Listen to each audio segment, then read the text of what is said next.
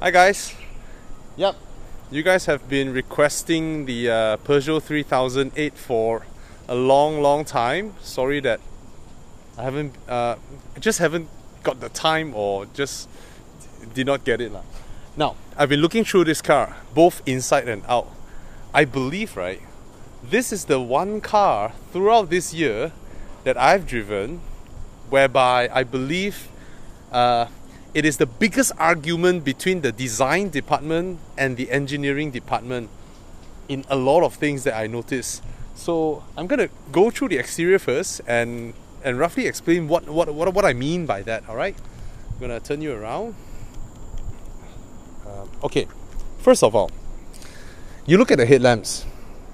Okay, now designers, when they design cars, they just sit on their desk and then all they need to do is just to draw, right?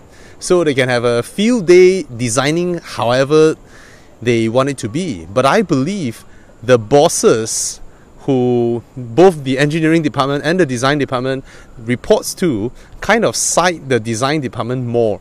Why? Look at this part. You just look at this part. This is part of the bumper. Now, the designer might be very easy to just draw like this and then give this a hint, a kink, right? A major kink, okay? And then normally when it comes to productionizing the design, they might rationalize it a bit. And then they discuss, hey, come on lah, this is stupid, man. This is so tight. The tolerances, how do we achieve this? Can your kink be smaller? So that it's easier to make the headlamp and then to fit it in. Or another way, you really want this? Okay, this part, there will be a cut line that runs across so that this forms a part of the housing. Okay, this example can be seen on the Lexus LC500. They want a crazy thing that runs in from inside the headlamp, but when it comes to productionizing it, they have to rationalize it. They have to make do with some compromise. But look at this guy here. This piece of headlamp that ends here, not this thin part, it is actually one piece. They didn't even do it with two pieces. They didn't even tell the headlamp guy or the supplier to produce this part as well so that they can have the bumper cutting the line here. And, but this thing sits inside the headlamp. So this tolerance, very difficult to achieve. And the design department won. Okay? Now look at, of course, you need some little words in there just to add to the sophistication, but I don't know what that means. Is it luminosity or something like that? But anyway, the headlamps look good. And this car, from pictures, it looks a little bit oddball, but the real car makes it look really, really interesting because there are so many little design details that caught my eye, Of course, this is a compromise in between. You see BMWs, they have a line that cuts across, right? But this one is not so obvious, I would say. But of course, the optimal would be having it here. But now you have pedestrian crash tests and all that. To score well and to achieve this effect, this concave effect. So this part cannot be too slanted in. If it is slanted in more, that means it doesn't jut out like that. Then perhaps they will be able to move the cut line over here. Okay? But, it's a good looking car. It is a good looking car nonetheless. Okay? So, I think Peugeot this round really nails the design because they put so much effort in it. This part here is noticeable from the driver's position because this part is high. Okay? So it's very easy to navigate. Same like Porsches where this part bulges up. And then after the headlamp, after the crazy headlamp, they have this. This is more for garnishing purposes. You see, when it comes to manufacturing, again, if they just have this metal part meet the bonnet part, they don't need to spend money on this part. But they do it nonetheless because the designer draw it in. Because the designer wants to achieve this lighting effect that runs all the way there. And then the signal lights actually travels up like that, like those brand new Audi A8s, it runs like that, the signal lights. Okay, then we come to the side here. Here you can see air travels past here. Some aerodynamic design. They didn't end up with a very small side mirror, so I like that. And then look at bottom down here. They have this kink that goes up with a chrome panel there, and I think they really put in a lot of effort. It's super oddball, but in real life, the car looks exciting. Okay, I like how it looks. A lot of designers try to design some kink over here, the back here again, but they do it at the right spot. The spot where it doesn't affect visibility. It doesn't create a weird thing here that when you sit inside, it's like, eh, why the line like that? But it slowly graces up, and then the kink is here. And then this part here, this top part here, this again is another way to spend money on building the car so that it looks good. A chrome strip. It's not chrome, it almost is the satin chrome material, but it doesn't feel as smooth as the usual satin chrome material, okay? So it runs all the way here, and then this part ends up like that. So in terms of design, I think this car nails it. It is unique enough that it doesn't look like anything out there, but it's not like super crazy oddball, but it's good looking. Everybody who looks at it is like, wow, this is odd, but I like it, you know.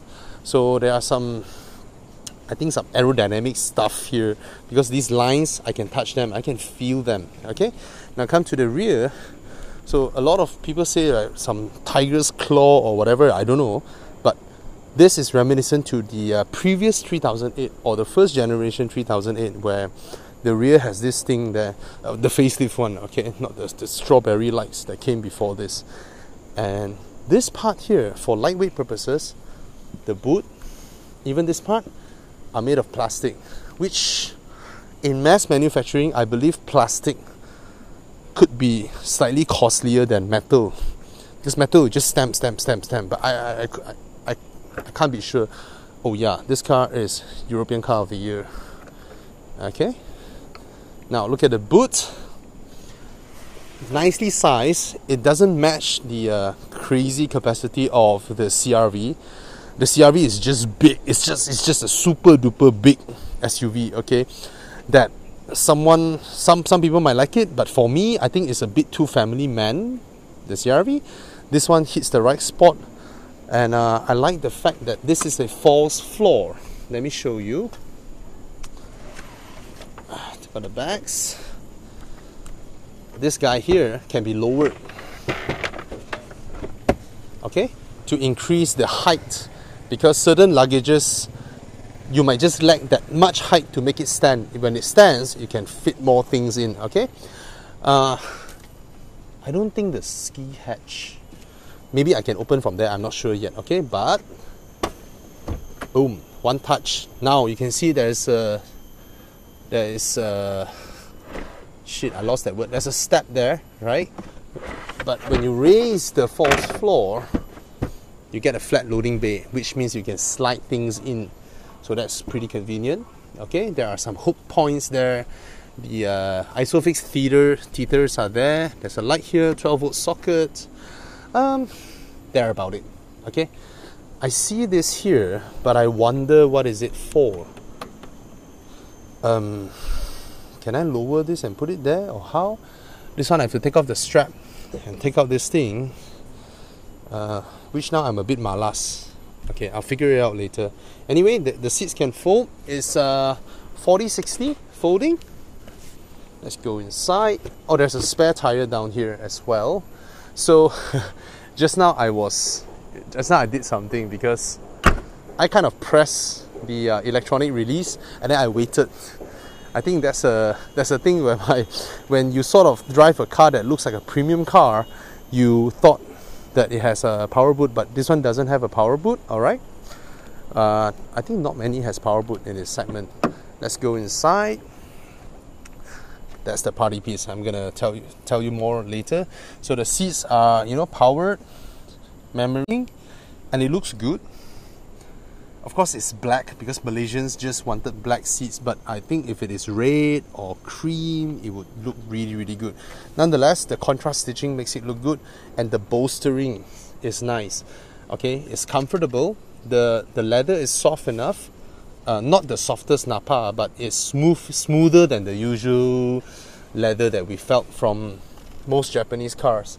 Okay, it's nice. There's a combination here, fabric, some tough fabric, which is good because this is where always you come up and then you rub it here, and then this part you can extend it Not many cars in this segment does that. Okay, let's come inside here. Now, this interior, I mean, this interior is more exciting looking than the new Audi R8's interior. I kid you not. Let's start the car.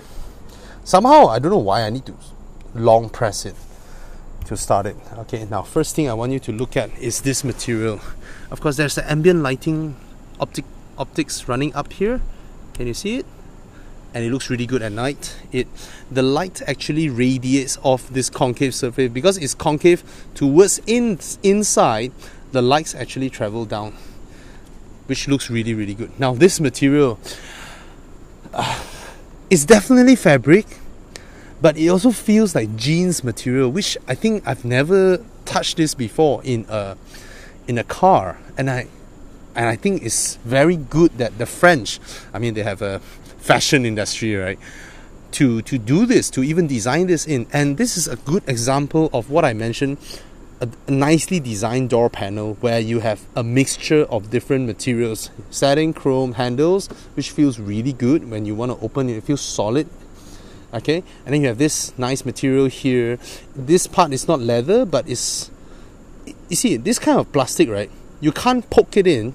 It's not the super soft one, but it's not the rough plastic material as well. So it's nice. And this part is leather clad. This entire part. So the part where your arms are rested against is covered in leather, and it's contrast stitching as well, matching the seats. And this feels really smooth. This feels like those smooth Napa leather, but I'm not sure if it's real leather, but it doesn't feel like those PU as well. So it's really nice. Okay, almost full length door panel. Sorry for that, but you can't put large bottles here, but you can put a lot of stuff because the height between this and this is really tall, and the speaker is here, and then you can put your bottles and all that. Okay, let's close the door.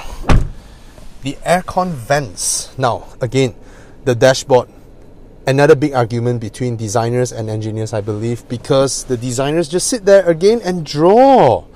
I want this to look like that, you know, I want this, all this, and then the engineer will be like, holy, how do I build this?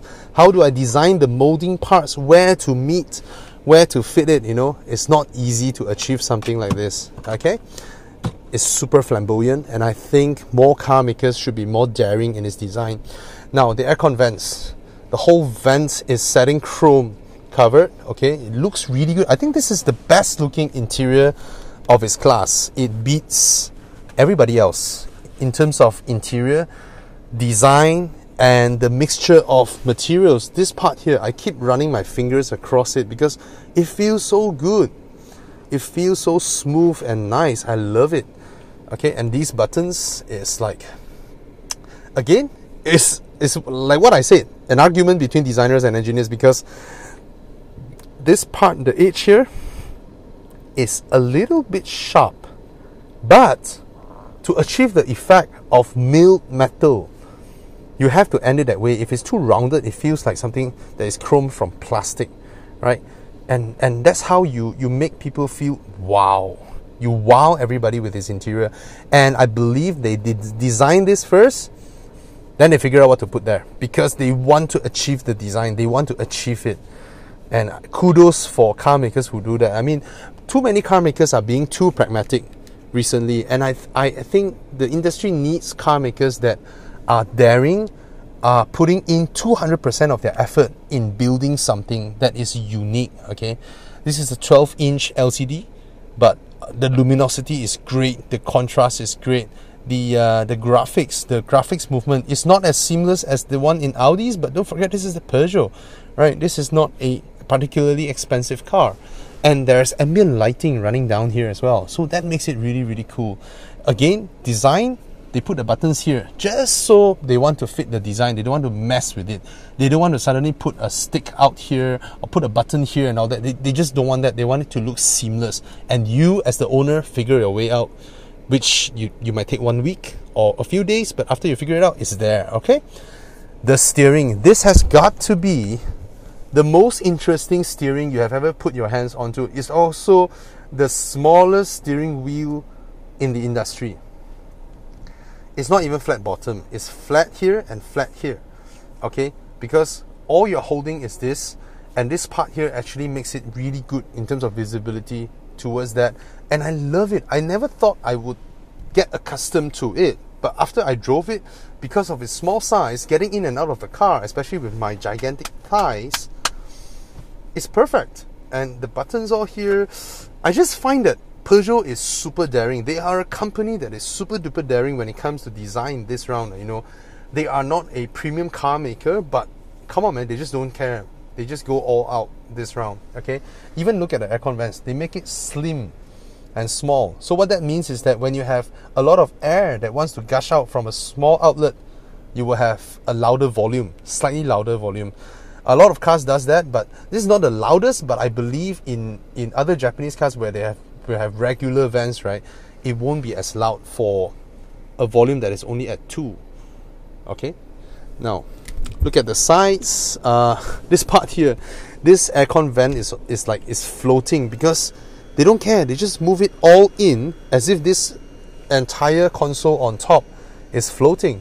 Okay, and this one is unavoidable, this cut line, because they need to fit this screen there. Okay, so they can't just stuff that thing in, right? They need something that can be removed so that when it comes to servicing or changing the wiring and all that, it works. Okay, in terms of the screen, it's very responsive, but in terms of the contrast of the screen, it feels a bit TFT-ish. Not the highest resolution, but it's alright. I think it matches cars from 2000, the high-end luxury cars from 2012, 2013, that kind of resolution. This one is really new age. You can see the luminosity between the two of them. This one is super bright. This one, maybe there is a way to adjust it, but I have to figure my way around it. Brightness, okay, is it at its brightest? Oh, it's minimum, sorry. Cockpit backlight. Where's the backlight? Doesn't look any different, okay, but it's visible. The contrast and all that is alright, and it's very responsive. And I like the graphics. You know, they put some effort to the graphics. So yeah, kudos to that. Okay, I want all on, so all the lights will come out. So another thing that I find this car super interesting, they have this ultra sophisticated traction control system. Now this car is front wheel drive, but they have road mode, snow mode, off-road. That means, right, I mean, I think they're quite confident in it. This, you can only see this or the hill descent on proper 4x4 cars, right? But this guy has it because apparently they brought a front wheel drive 3008 like model to Dakar Rally to showcase this technology, because software is so clever now that even you are a front wheel drive car, they're able to tackle this sort of terrain. Okay, now storage. Let me show you how much effort they put in and how other car makers should learn. Okay, before I come here, this compartment is really deep, fantastic. I can put 2 large size phones there, but there's only one USB port. I mean 2, but there's only one, and then a 12-volt socket there. Okay, so for those of you want to plug more, you need to buy like a cigarette lighter USB port thingy. Okay, now this part, look at this. If you take this out, if you take out this, you see how deep is this? Can you see that? Can you see me fisting the car? And actually the cold air from aircon actually flows out here. So this also serves as like a semi-cooler box, okay? But ladies, I think your dinner bags, your small handbags, your Longchamp, you can stuff it in. And this is amazing. Why so few car makers care about ladies? I mean, they need a place to put their, moderate size handbag. They can stuff it in and then close it. So you don't need to end up with that Myvi hook thingy. The Myvi hook thingy, right? If the Myvi has a big console in the middle, they don't need this, okay? And then this one works like those BMWs, the 5 Series, 6 Series, they have this. Leather clad as well, very comfortable. Doubles as an armrest, and it's a lid as well. So up here, you don't get sunglass holder. But this one is there. This is the high quality one, so it's nice. Okay, let's move to the back. I love the dashboard. I love the interior of this car. Very well thought. Very, very well thought. Come on back here. Put this up. Okay, there are rear aircon vents and it's not mounted low because this thing itself is quite high because they want to achieve that kind of storage. Okay, so the aircon vents rather okay in terms of where it's pointed. It's not like super low, just pointed at your balls. Alright, now let's come to the back.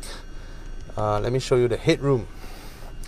Like a lot of European cars, you need to lift this up because it's mandated that they force you to lift it up so that it's anti-whiplash.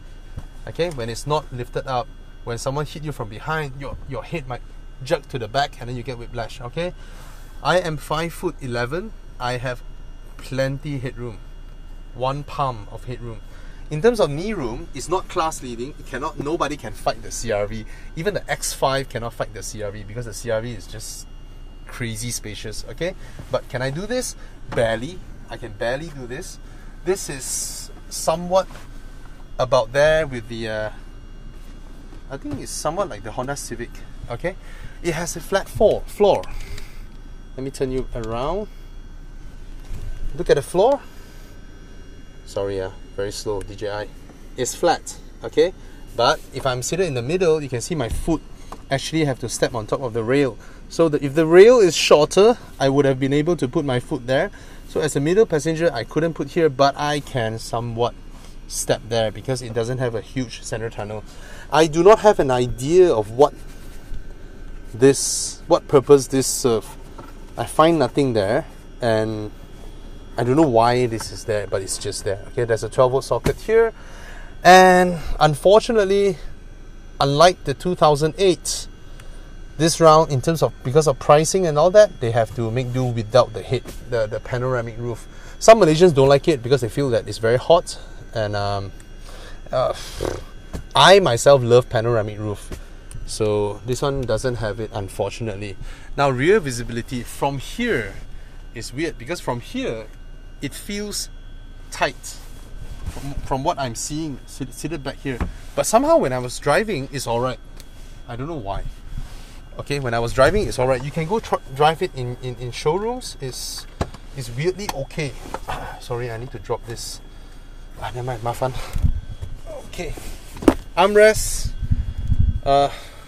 nothing much. Okay, the ski pass-through is there, so you can pass long objects with 2 persons still sitting there. This is important if the rear seats are not 40-20-40. If the rear seats are 60-40, you better have this, because when you have a long object and you have 4 passengers, you can still pass it through. Alright? So the cup holders are here, rather simple, but I can no longer complain about this because the Cayenne is also 1 cushion and 2 holes. So I cannot complain about this anymore. But the guy that scores this area is really the Mazda CX-5, where you have the cup holders fold out and then you can open this and it's covered in there, and then there are USB ports and all that. Okay, but look at the front. Just look at the front. This is a fantastic dashboard. I think this should get Design of the Year, not just European Car of the Year. It should receive Design of the Year as well, because this dashboard is not only functional, it's beautiful, it's fantastic. And if someone were to film Minority Report and they call me, Bobby, do you have a car that can pretend is 2050? This dashboard fits in the future. Okay, and Subaru, if you're watching this, please, Subaru, look, and Nissan X-Trail, please look, learn, please. Proper interior design, proper. All right, so yeah, man, let's go for a drive. And this car's design is really something. Oh, something to add. Remember I mentioned every time you got out of a car, 2 focal points is the steering wheel and the gear shift. Look at this gear shifter, man. Look at this. I know it's not as luxurious as the Volvo one, but this looks like a future version of BMW's electronic shifter.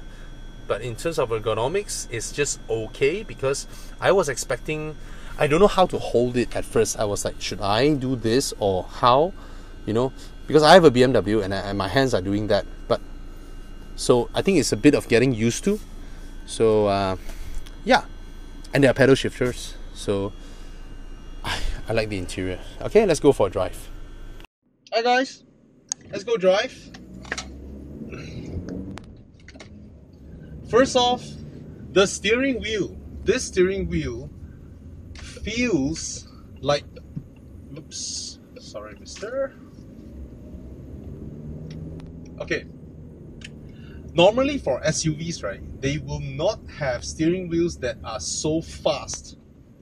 That means this steering wheel, if I hold my hand of 100 plus, the front end,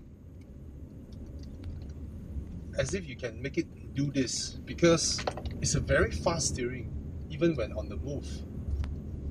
And I don't drink and drive, guys. But you can 100 plus and drive. Now, performance, 1.6 turbo. This is a familiar engine, the Prince engine.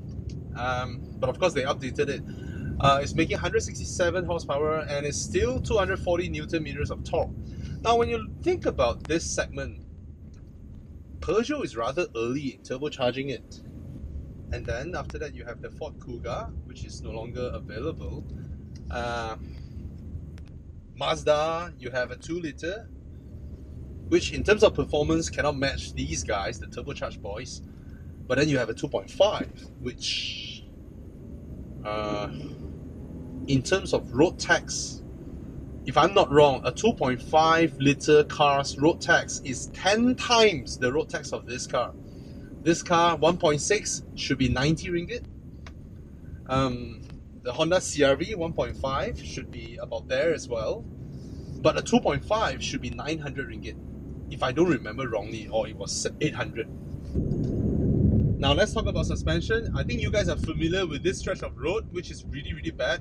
I think the pliancy is good. The pliancy is good is because of the really, really good soundproofing. Why? Because I can feel it, but I don't hear it, and that makes a big difference. Okay, certain cars, they are like magic carpet. They absorb it up. But this car, I sort of feel it just now on those really, really bad roads, but I don't hear them. And that makes a big difference.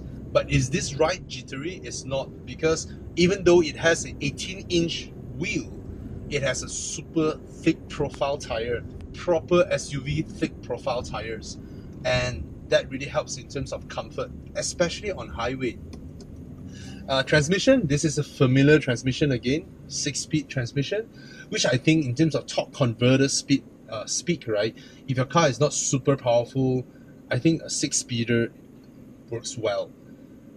I wonder why there are no 7-speeder torque converters, because I only hear 8-speeder torque converters, 6-speeder torque converters. Anyway, the gear shifts are alright, but in slow speed, in city traffic slow speed, I can feel it shifting. But in terms of highway driving, it's very well mapped out for highway driving. So you can see, I mean, the Europeans, they always think about that highway part, right? Because Europeans travel. The Brits will drive down to Spain, France, Germany, and the Germany will go to Poland. Sorry for that joke. And then that's the habit. So if you're buying, I mean, sidetrack a bit, if you're buying a recon car from UK and you see a 3-year-old car with a mileage of 12,000, don't believe that nonsense. Because we know the Europeans, they drive around to travel around Europe. It's a habitual thing. Every summer, they will go down to the south of France and all that. Okay? Now, sorry, Pasar Malam. Yeah, this is the road I always drive, but if you see that there's a Pasar Malam, that means it's Friday. Okay? Every Friday, Pasar Malam, you see, oh, the new CX-5, Nemesis. Okay? In terms of seating space, the space available in the rear and the boot, I think this is slightly larger than the CX-5. But performance, I'm happy with this performance. It is very nippy, and the steering is accurate, and it's a car that handles, but you can feel the weight. you really can feel the weight pushing. Okay? The soundproofing is impressive. Ooh, Habani. Okay, let's try whether the steering is good enough for me. Oops! They closed the road. Sorry, I almost ran into another car. I thought this is the way out, so they closed it. Okay. So that was a U-turn point.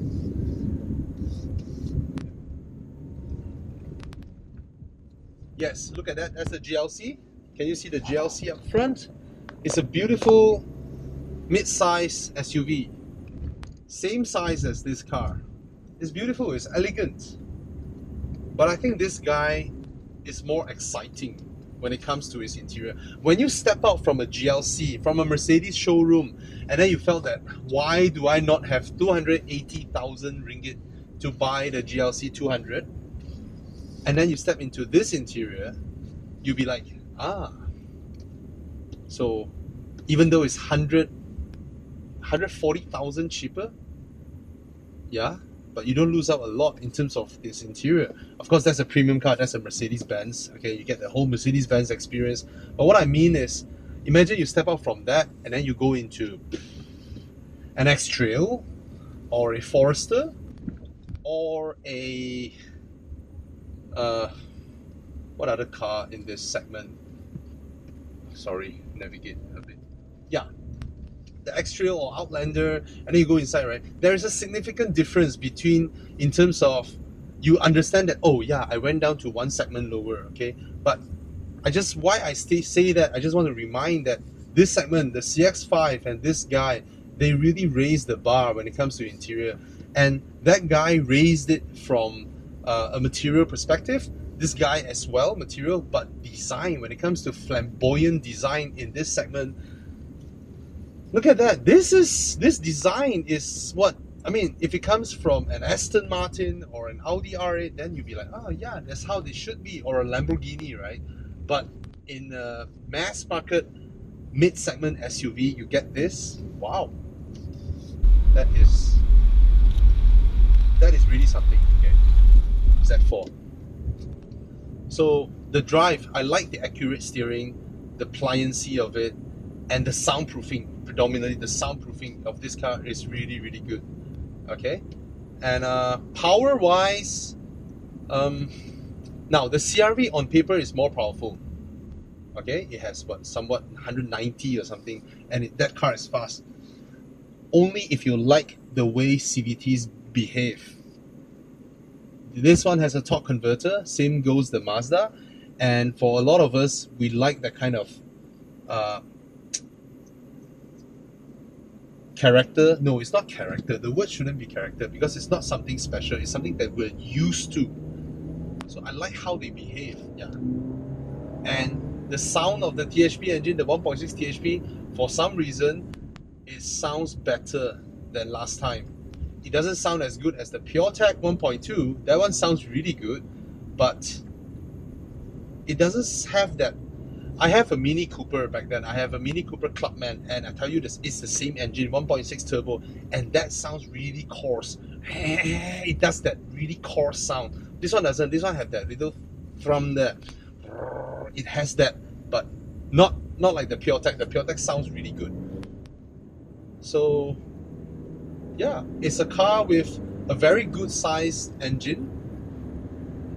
It may be an old engine because they were early in downsizing and turbocharging, and I love how the car absorbs and how the car reacts when you turn left to right, the pliancy and all that.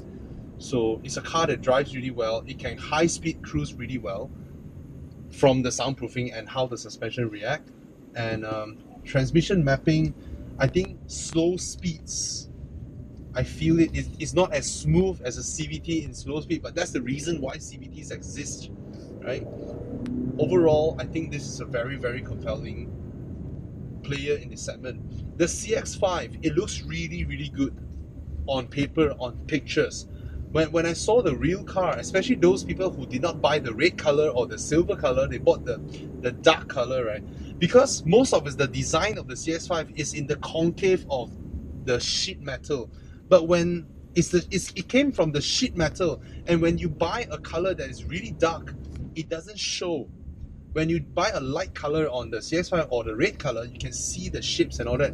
That makes the exterior design exciting. But this guy here, as I showed just now, the front headlamps, the sides, the chrome bars on top, all these little details, right, means that this car, when you see the real car, there are a lot of eye candies, and it makes the car look good.